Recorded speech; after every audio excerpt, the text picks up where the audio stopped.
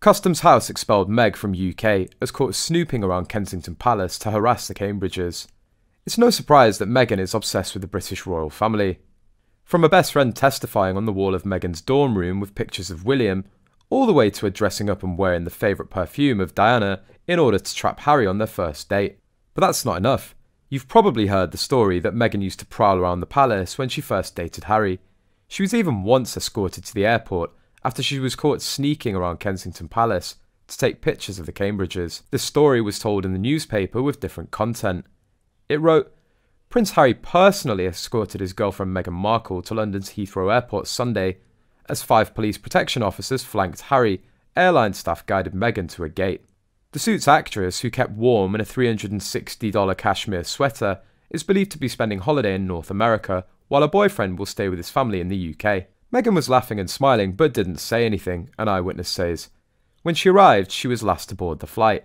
The actress arrived in Toronto a little after 10 PM local time. She seemed tired due to the time difference, a source says, but she was pleasant enough. This is the PR article that Meghan bought to promote herself, but the truth is the opposite. She was sent back to the country while being kicked by Harry and was caught sneaking into the Cambridge's residence. Meghan basically spent her last penny getting to Skippy's wedding and needed Harry to acknowledge the relationship, so she could get him to commit to more.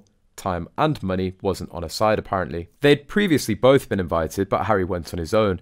He was sitting talking to, I think she was a model. Well, we've all seen the photos of Smeg's scowling face when she sat at the table. Some of the other guests said they heard the gruesome roasting chicken loudly on the balcony. So once again, Harry was ensnared in Smeg's minge, never to be released again. They'd broken up before Skippy's wedding.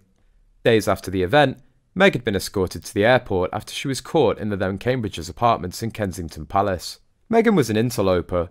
What does snooping around the palace mean? Was she going into people's private apartments in the middle of the night?